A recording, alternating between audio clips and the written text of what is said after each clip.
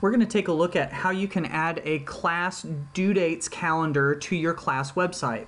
If you have a class website like I do, it's a nice feature to be able to include a calendar where students can quickly pull up your website and see when things are due. So what you can do to do that is bring up your calendar. I should mention that as I'm creating this video, this is a feature that Google has not released yet, but is planning to release soon. So as soon as it's released, you'll be able to do this. And so you can take your calendar and then go to the little settings wheel and click on settings. Click on calendars and then find the calendar that you want to embed.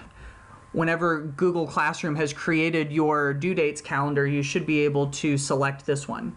You scroll down and you find embed this calendar. So we'll take all of this code and copy it and bring it over to my class website. This isn't my class website, but it will show you how you can do it. We'll drag the embed code option over. This is on my Weebly website. You generally want to look for something that says embed code or HTML.